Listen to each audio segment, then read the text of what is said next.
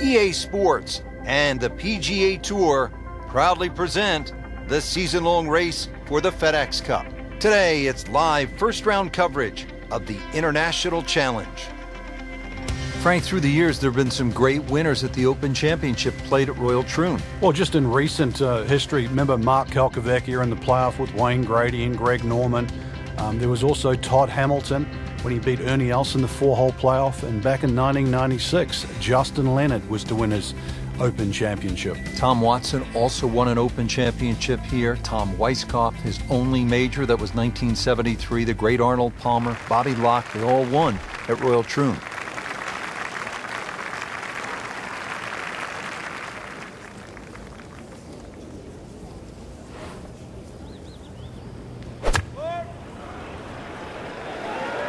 Should be pretty good right there, on the safe side.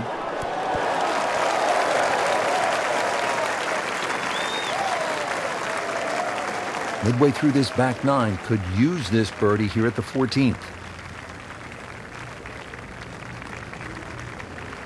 Now this putt from 23 feet.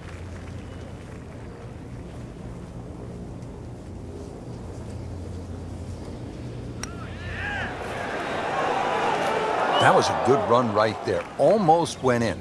At least he's seen the line as it went past the hole. So just replicate that on the way back. And getting ready for the putt.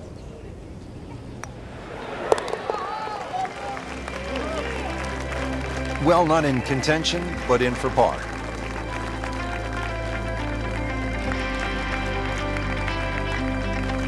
This is where the drama really starts to pick up. We'll drop you right there at the 15th hole. As we catch up with today's featured golfer, just been holding steady all day long, Frank. A solid round of golf. 4 of these will certainly bode well come the end of the week.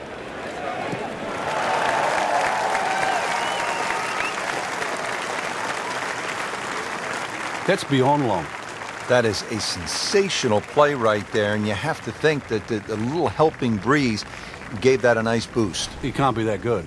Frank, really good chance from this position to make a birdie. Yeah, really the only thing he's looking at right now is the flag. This is a green light special.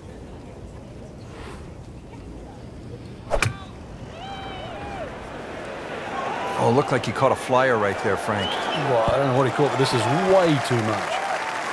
Well, too bad, Frank. That one rolled right off the green. It was just coming out so hot.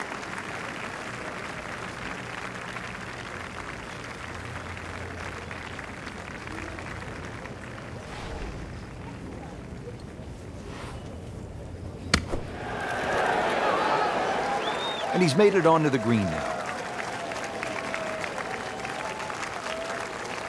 Even par currently. Still even par for the day.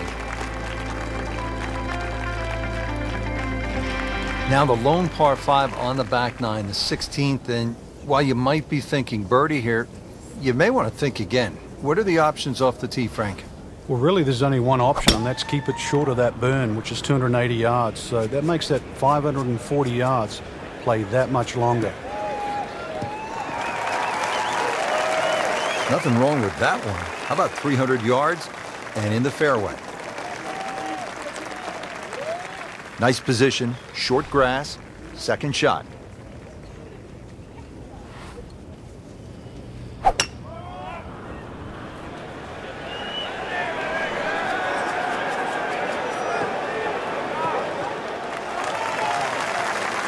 That is tasty looking right there, Frank. Just a perfect spot in the fairway. That is prime real estate. How do you get a lie like that? Seriously, you could hit any club from there.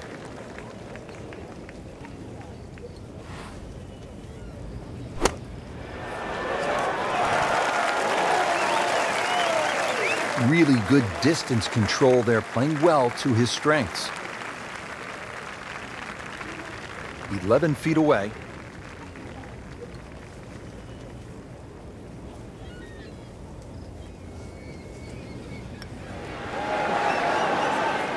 Oh, man, just slides by.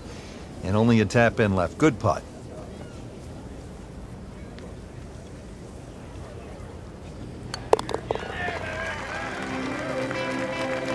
has his par.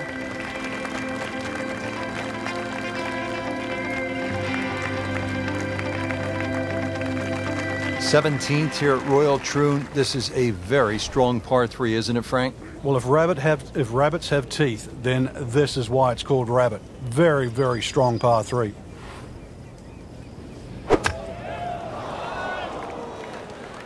Appears to be what they call a commercial play. Very solid. Well, that's how you play the game right there. Knock it on the green and give yourself a good look at birdie. It's that sneaky distance.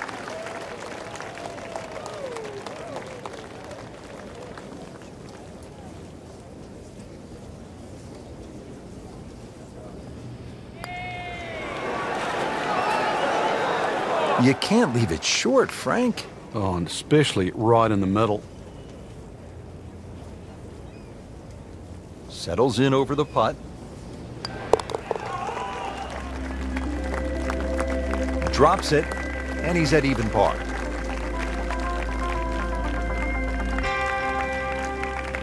Frank, at the 1989 Open Championship, Greg Norman was in great position in that playoff with Mark Calcavecchi, and I believe it was Wayne Grady. What happened to Norman? Well, he started off tremendous in the playoff. The playoff was 1, 2, 17, and 18. He birdied the first and the second hole. Missed the 17th green just on the left. Took 3 from the edge, which allowed Calcavecchi and Wayne Grady back in. Then took driver up off 18. It bounced just 1 hop too far and found that bunker on the right side. And, of course, the rest was history, and Mark Calcavecchi was crowned the Open champion. And the great white shark, so often so unlucky at major championships.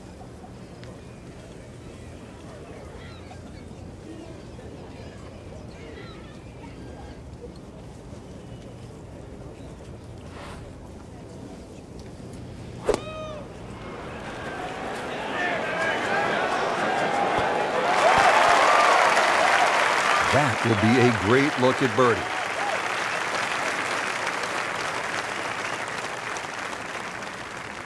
Not a gimme, but well within his range.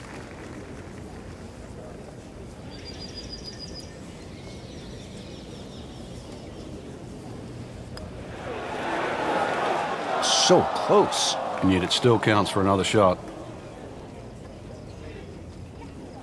This for par. That's a par, and that keeps the scorecard clean, still even for the round. Don't forget, second round coverage coming your way tomorrow here on EA Sports for our entire crew. I'm Rich Lerner saying so long for now.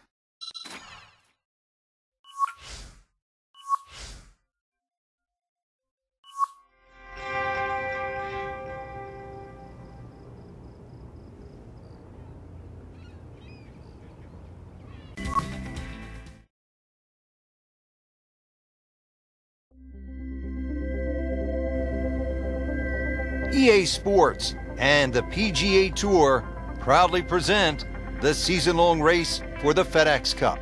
Today, it's live second-round coverage of the International Challenge.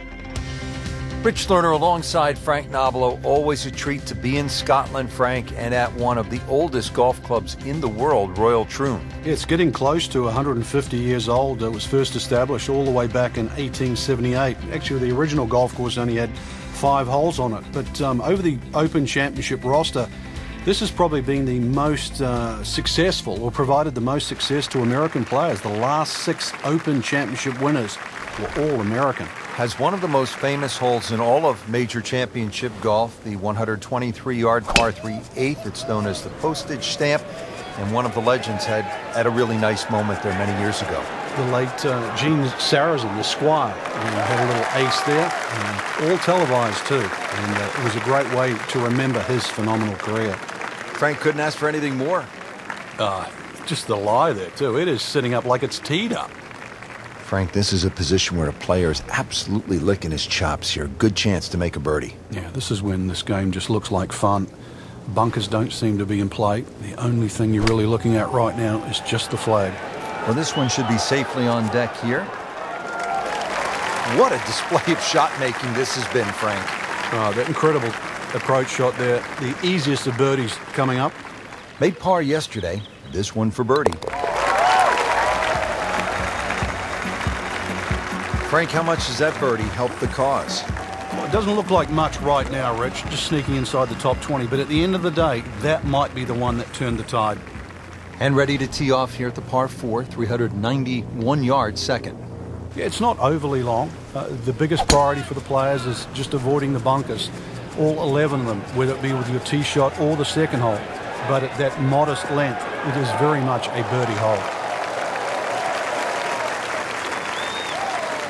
He has given this one the full treatment. Perfect release through the ball. And this shot, he is on the fairway, over 300 yards. Chance to set himself up for a good scoring opportunity with his second shot here.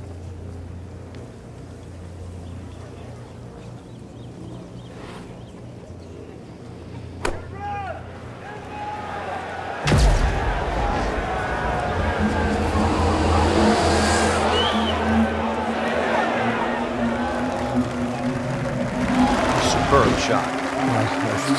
That's as good as it's going to get. There's going to be no worries about making that one. Back-to-back birdies. We'll see.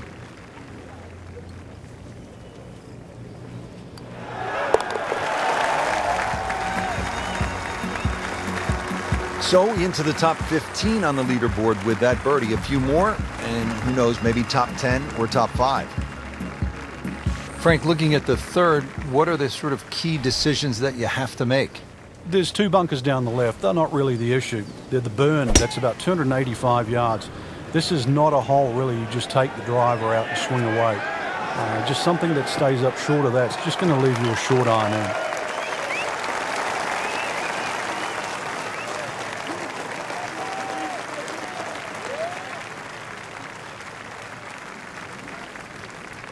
See if he can clip this one perfectly, drive it in there from about 120 yards.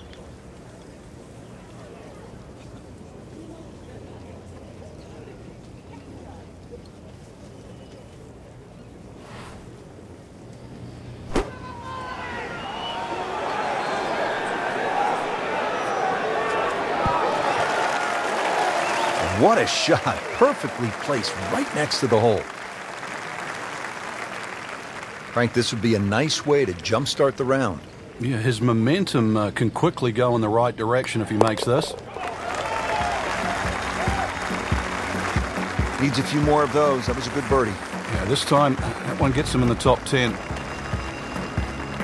Here's the first par 5 on the golf course. It's the 4th hole. Frank, how good of a scoring opportunity is this? Certainly one of the best opportunities on the front side. There's 3 bunkers, but really the one that you focus on is the one on the right. If you can carry that, that's certainly the one to take on, because that ball will kick a lot further down the fairway.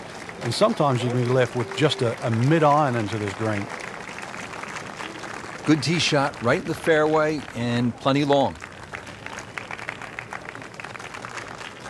Looks like he's going to have a go at it here at the par 5, his second shot.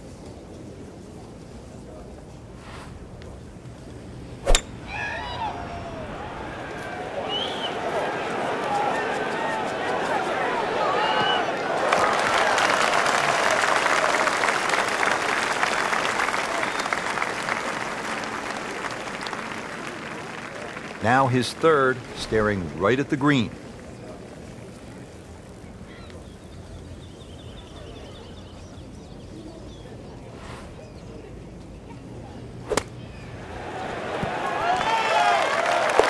Frank didn't take notice of that name until right now, until that eagle. And it started to send a whole ripple through the tournament. There you have it, Frank. The second round is complete. What are your thoughts? I think anybody looking at this leaderboard, anybody in the top 10 of that leaderboard is certainly in a good position to win. Quality of the golf there in that first 10 is excellent.